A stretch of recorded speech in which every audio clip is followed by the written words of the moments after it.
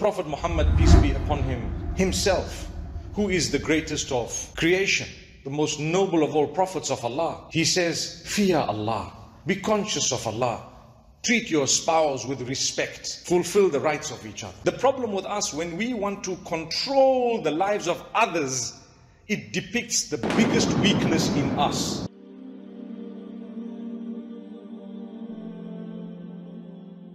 We are very happy to be here sharing these beautiful moments with the families of the bride and the groom, and about to witness the officiation of the sacred union of Nikkah, which comes with great responsibility. And this responsibility is something that definitely needs to be fulfilled from all parties and by all parties. From amongst us, there are those, primarily those who are getting married. And I want to give them the words given by Allah subhanahu wa ta'ala, repeated by Rasulullah sallallahu alaihi wasallam, wherein he says, ittaqullah, be conscious of Allah. Remember, you are taking each other with the name of Allah.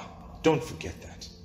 Don't do that which will displease Allah. Don't swear, don't scream, don't shout, don't yell, and don't be abusive. That's it. Respect each other. These are the words of advice from Allah himself, the maker who made us. The Prophet Muhammad, peace be upon him, himself, who is the greatest of creation, the most noble of all prophets of Allah, he says, fear Allah, be conscious of Allah, treat your spouse with respect, fulfill the rights of each other. So inshallah, the beginning of this beautiful union should always be within that which will please Allah. Then from amongst us, besides the bride and the groom, there are the families. Bride side, groom side, you have to have a lot of patience.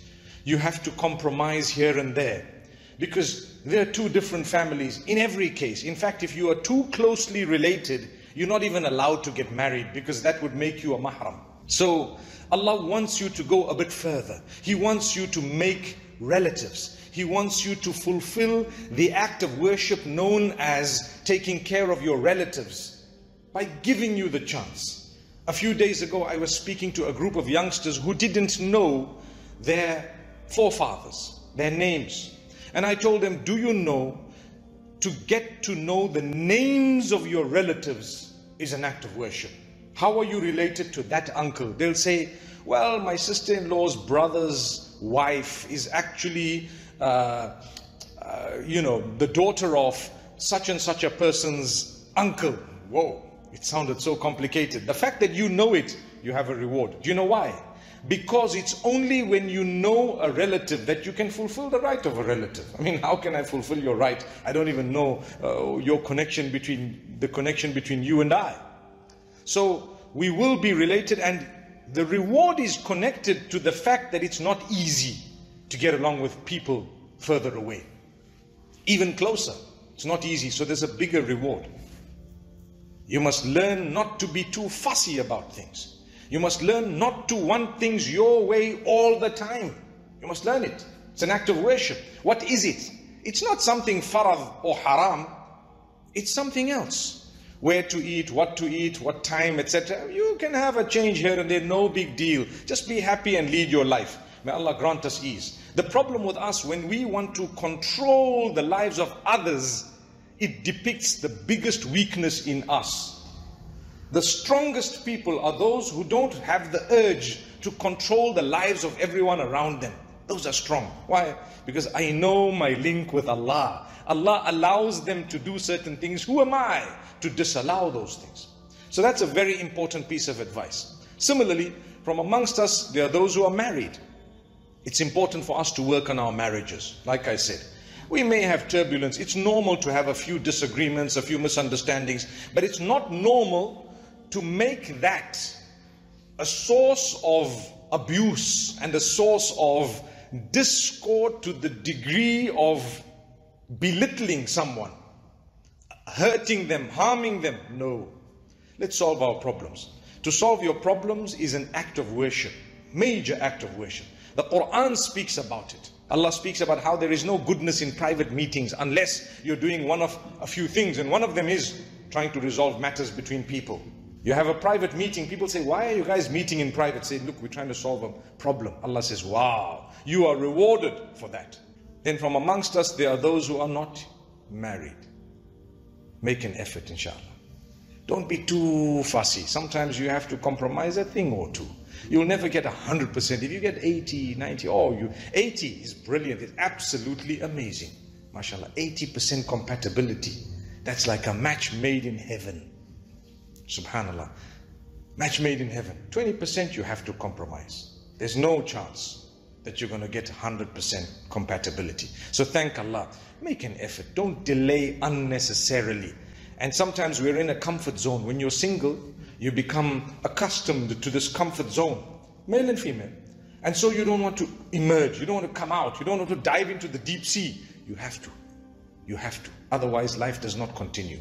So mashallah, to the groom and the bride, I say, may Allah bless your union. To the families, I say, may Allah bring you together in His service for the betterment of yourselves and the communities and for service to the deen. Now, just quickly before I officiate this nikah, I will start with a few words of khutbah. It's the sunnah practice of the Prophet ﷺ to say a few words of advice at the occasion, upon the occasion of nikah. I've already said words in English. We'll say it in Arabic. We'll read a few verses, inshallah. You'll hear them. Thereafter, there are so many ways of officiating this nikah. We can actually bring I was in Nigeria last week and we officiated about 7, 8. There, they don't play games. Everything is wholesale. So when there's a nikah, there's not just one nikah. There's about 10, 5, one time, So there were so many nikahs. They did one khutbah and they made the nikahs happen. Neither the bride is there nor the groom. The bride is represented by her father, and the groom is represented also by someone of the home, either an uncle or a dad. Neither of them are there. I'm sure you guys are not really accustomed to that, right? Two of them are somewhere else. The one guy says, I was busy at KFC eating. I said, and he was getting married. So that's how they get married there. And some imams would make you hold hands because obviously, it's a sacred union. And instead of asking a question to you, have you given your daughter or do you give your daughter, they would make you say the statement. It's the same thing. It's just that they make you say it. And then what we do, and especially during COVID, a lot of people have said, rather than coming and shaking hands and all of that, we can ask the question simply, have you given your daughter? Yes, I have. Have you accepted? Yes, I have. And we're done. The nikah is done. There is an ijab, the proposal, there is an acceptance, there are witnesses, there's a mahar. You don't need to know the exact mahar. For as long as they know, it's fine. Because the reason is mahar is not a competition. For us, we say, how much is it? They say, 1 Kruger rand. Oh wow, that's a common one, right? Say half a Kruger rand, right? They might say 5,000 rands, 2,000, 1,000 rands. I swear I've been to a place where they said 200,000 US dollars. And in my mind I said, I'll never mention this in the public because it's not a competition. The other guy will say, you gave 200, I'll give 500. It's not a competition. Look after my daughter, even if you didn't give much, it's fine. I want you to respect my child. That's it. So inshallah, let's do it this way by the will of Allah subhanahu wa ta'ala. Assalamu alaikum, brothers and sisters. Hope this video was helpful for you. This may help others too, so please consider sharing. And we will bring more videos in the future, inshallah. So consider subscribing and you won't miss any. Jazakallahu khairan.